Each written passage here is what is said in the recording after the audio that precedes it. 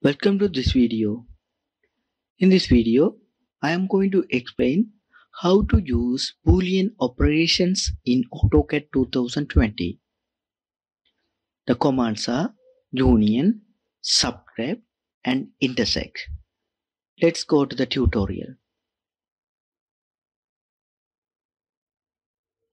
Here, I already made some objects to easy understand purpose. Click on Solid to access the union, subtract, and intersect in Boolean panel. First, I am going to do the union command.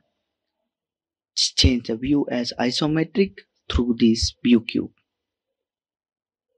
Here, all objects are separated.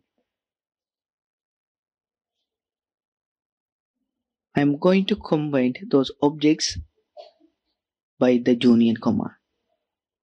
Click on union, then select the object to combine.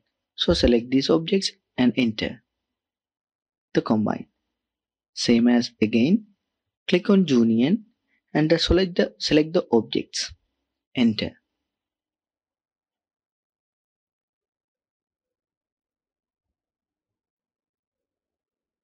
This is the union command to combine the solid objects.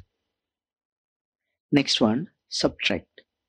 Click on subtract and to access the tool. Here I have a cube and some cylindrical. So I am going to make a hole in this blue part.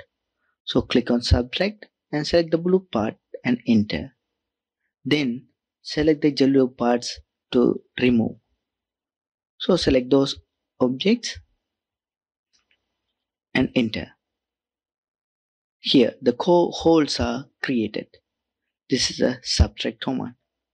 Next one, intersect. The intersect object only retain. So click on this command, then select the objects. Then this automatically calculate the intersect object.